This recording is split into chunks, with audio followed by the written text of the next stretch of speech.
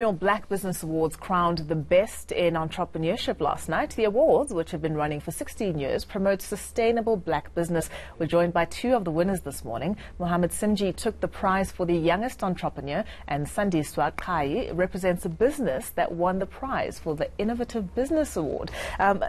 Thank you so much and congratulations on your wins last night. How do you feel? Thank you so much. Yeah. Sure, still feeling excited. I can't get over the feeling. As you should be, as you absolutely should be. Sandiswa, you won an award in the category of innovative businesses. Tell me about your energy company and what you do specifically. I mean, I just think it's really interesting and quite admirable that you find yourself in a field that is so important at this time in our history in South Africa, what with load shedding and problems with our energy utility. Tell me about it. Okay, thank you so much. My company, AET Africa, we are innovators and manufacturers of energy efficiency products. Yes. Our special focus within the water heating space, where we aim to retrofit geysers, your existing residential or commercial geysers, with the device we call the hotspot geyser sleeve. What it does, it allows you to heat the volume of hot water that you need, but at the same time saving you about 27% of your energy on monthly basis without switching your geyser on and off. The reason why we focus on energy efficiency and your geyser, the studies shows that 50% of your monthly electricity goes towards your water heating, and the geyser is the biggest consumer of your energy.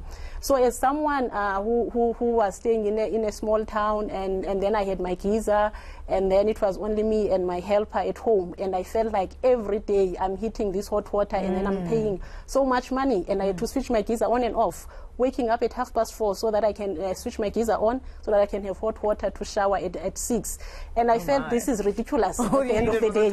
And at the same time, I felt like the timer was not talking to me, and I also felt like, okay, if I switch now to, I don't have money to switch to an alternative at this stage. I already have like the conventional geyser, but how do we improve what we have? Because as AET Africa, we focus on, we say, let's reuse what we have, let's conserve what we have. So that's how we focus on the energy efficiency as the company, and then we find innovative solutions that talk to ordinary citizens for day to day, because I realize I'm not the only one who's got that problem.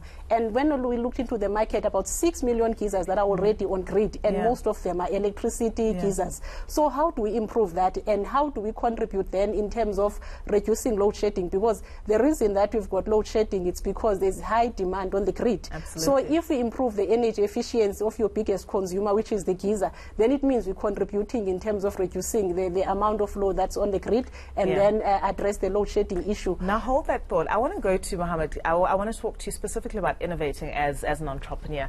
Mohammed, you won in the category of a young entrepreneur. Tell me about your journey in technology specifically. What do you do?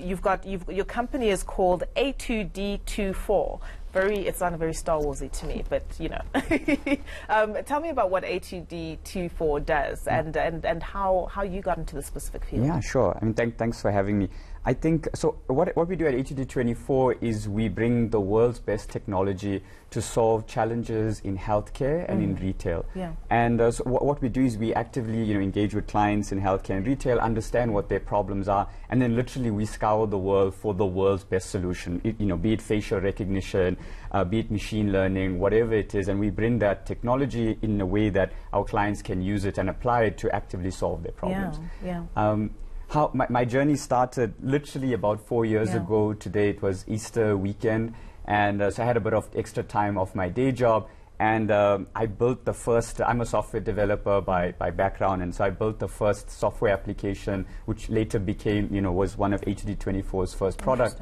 I built it over the weekend. I didn't think anyone would really like it or anything like that. I find that interesting because I think we often talk about entrepreneurship, or perhaps as a national conversation, we talk about entrepreneurship being the key to solving a lot of our economic problems in the country, but we know that there are many, many barriers to entry. In your specific case, your skills were already there and inherent, and you just had to use them. What has the entrepreneurship journey been like for you? Has it been difficult, and what have been the stumbling blocks in tech specifically?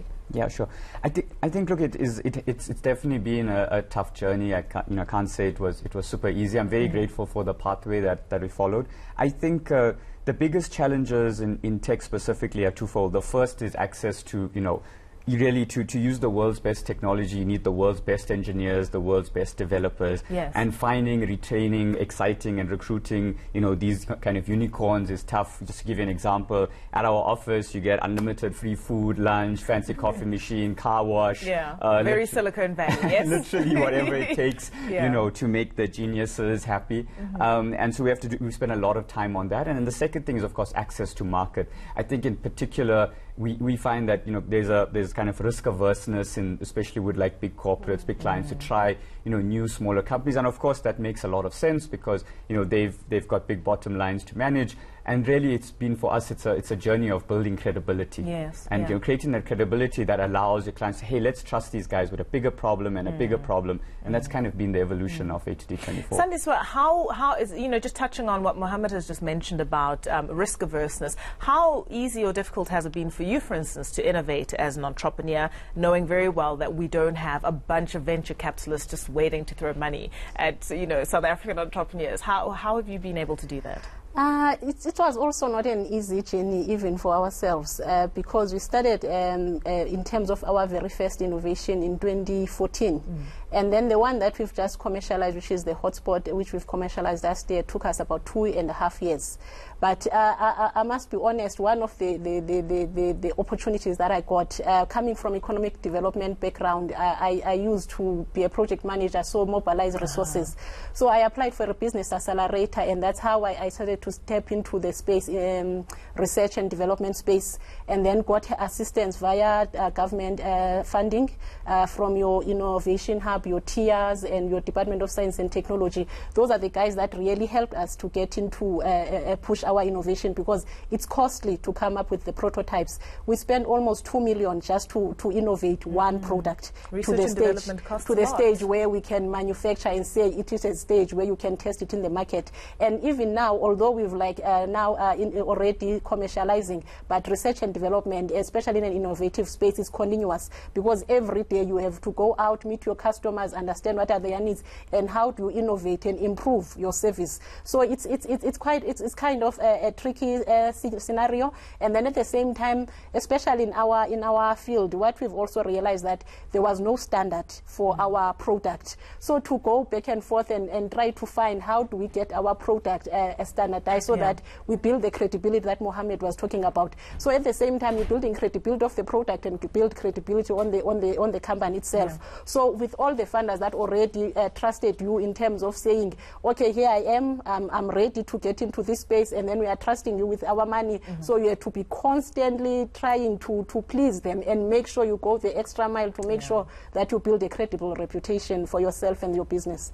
Sandiswa Mohammed, really appreciate your time. Congratulations once again on your awards. You really are doing South Africa and South Africans proud. All the best in your journeys going forward. Thank you so much. Thank you so much for joining me in studio. That was our guests, Mohammed, Simjee and Sandiswa Qayi.